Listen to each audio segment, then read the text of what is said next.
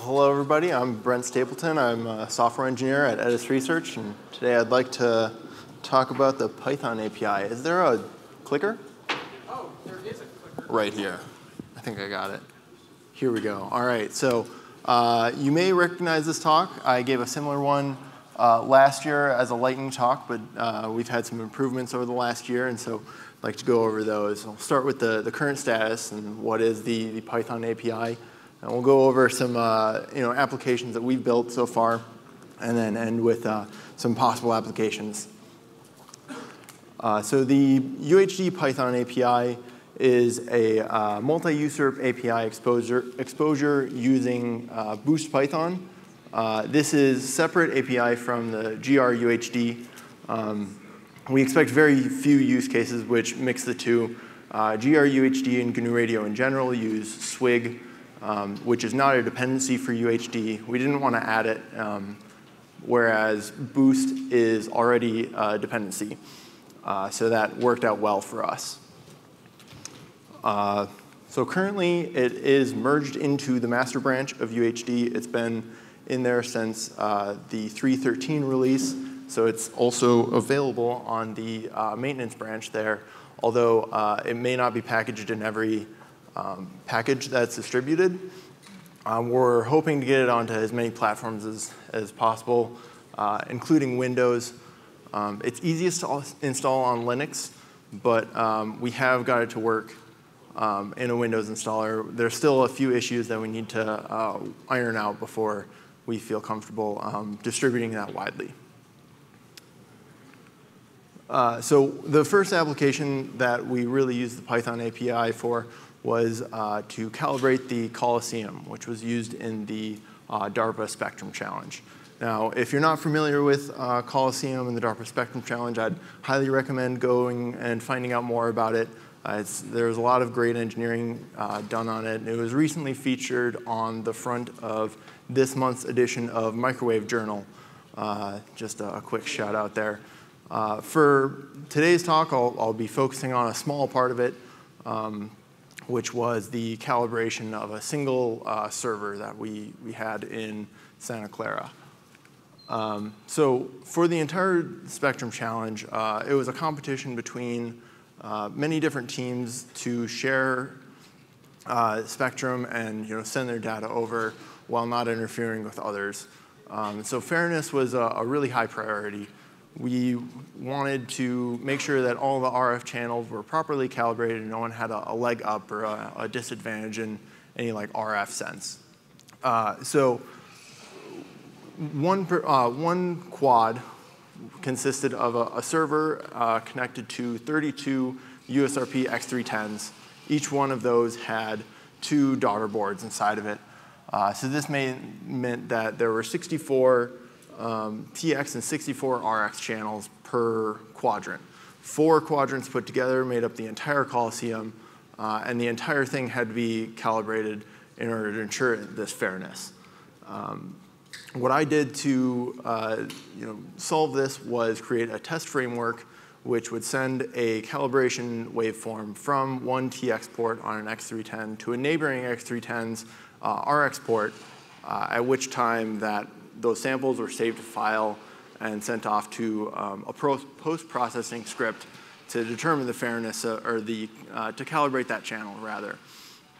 This was a lot of processing to be done and had to be rapidly iterated over. And so what the Python API really enabled me to do was to build UHD one time and install it, and then only rerun and edit those Python scripts specifically. I didn't have to rebuild UHD every time I wanted to rerun the test. And that meant that I ended up spending most of my time writing code and running code instead of twiddling my thumbs building and installing.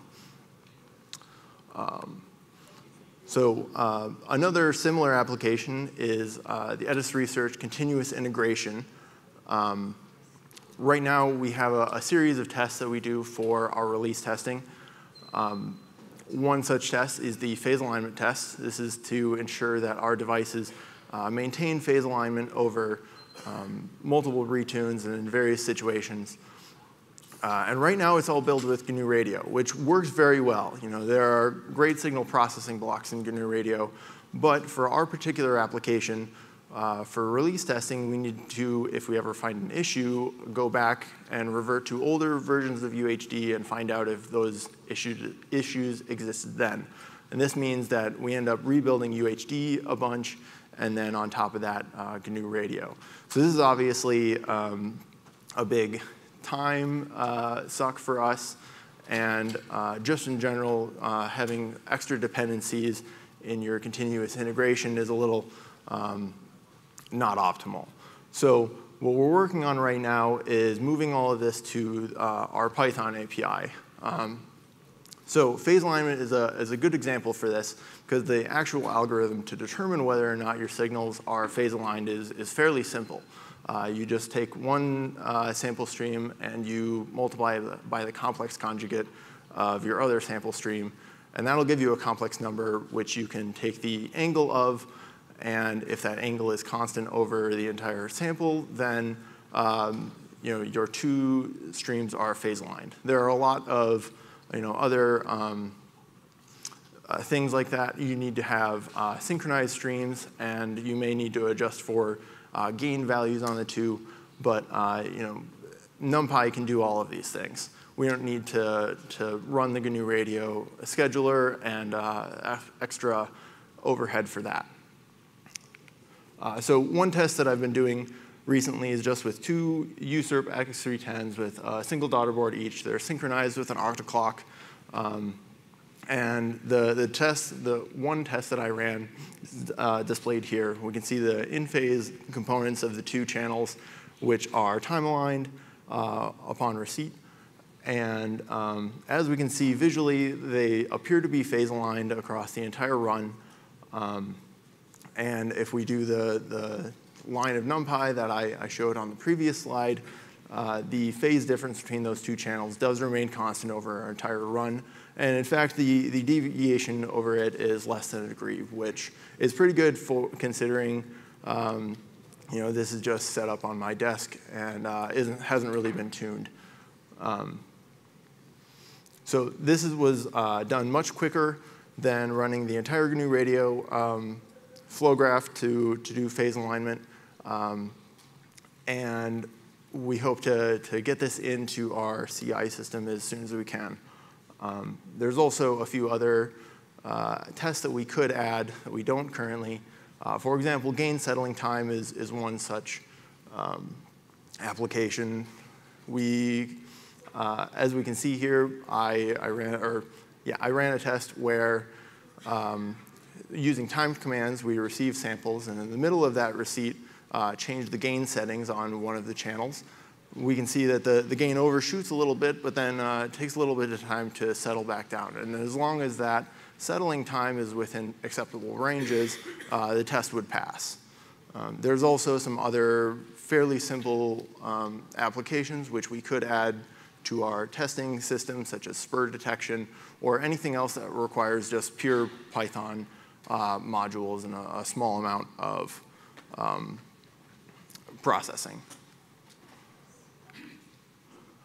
So another one of, so you may remember from last year's talk, I also went over a Jupyter Notebook, running the Python API in that. The extra little thing this year is that I got it running on the USRP N310 that we've just released in embedded mode. Obviously, the processing power on the Zinc is a little less than you'll have on a host machine, but it does work. It doesn't work by default in the file systems that we ship, but if anyone wants this kind of mode, reach out to us and we can figure out the best way to enable it for you. So specifically what I did was I have an N310 on my desk, and I installed Jupyter and NumPy on it. And we can run the Jupyter Notebook server in embedded mode on the device. We can then, and this is running in headless mode, so it doesn't open up the browser by default. We can then do some port forwarding from the host machine to our embedded device, and then run our browser to connect to that Jupyter Notebook server. All of the Python that's running on the server is actually running on the device, so it's a little slower, but it does work. So to be clear, the server is running on the device, and the Jupyter notebook was on my desktop monitor. This is easy to use. So we hope to enable everyone to kind of explore a lot of these Python modules that are out there. We think that the Python API is a great way to look at all of these modules and explore whatever application you need without having to cross language barriers manually or concoct any of your own form of inter-process communication. These are obviously very popular, or some very popular modules, but your applications may use others. We hope to see what you guys can do. So kind of in summary, the UHD Python API has been available since UHD 3.13, but you may need to enable it manually through some compiler flags or find a distribution that works for you. It's not a complete replacement for GRUHD or GNU Radio in general, but it does have some clear benefits for simple DSP and non-streaming examples especially, although we do have examples shipping with it that use multi-threading, and the streaming should work. It's just you may have to use your own buffering. We've gotten a lot of good feedback over the last year and longer from some GitHub issues that we've posted. Please continue to give us usage questions on the mailing list, or if you find bugs with the Python API, please report them on our UHD GitHub issue tracker. Thank you for your time.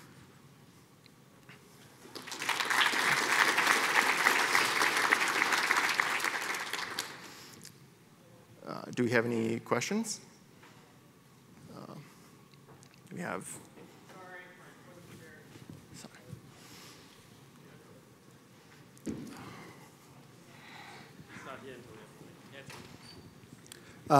I've uploaded last month into Debian Experimental a UHD package that emits a Python 3-UHD new package. It's in new processing for Debian right now, so hopefully with the next Debian release, this will just be built in as the Python 3. Since during the time that next release will be stable, Python 2 will go away, I figured everyone will be happy enough to have it supporting Python 3. So it's coming. Yeah, the Python API is also Python 3 compatible. I forgot to mention that, but it works. We do have some CMake issues to work through right now, but hopefully we can clear all of those up.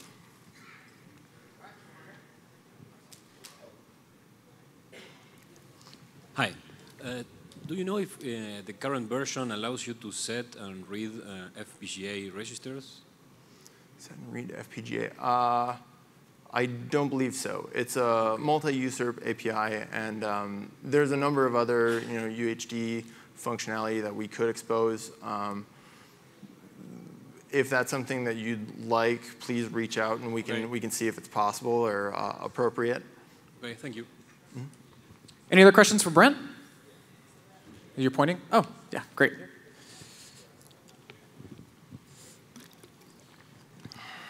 Does it support the user I/O pin, say like on the front of the X300? And does GRUHD support that? I couldn't find it in there if it did. The GPIO pins on the front of the X310, you said? Yeah. I don't believe that the Python API or GRUHD support those, although you may want to reach out afterwards. We can talk offline. Any other questions? Bob, are you mic'd? Yeah. Great. Any other questions for Brent? Nope? OK. Thank you very much, Brent.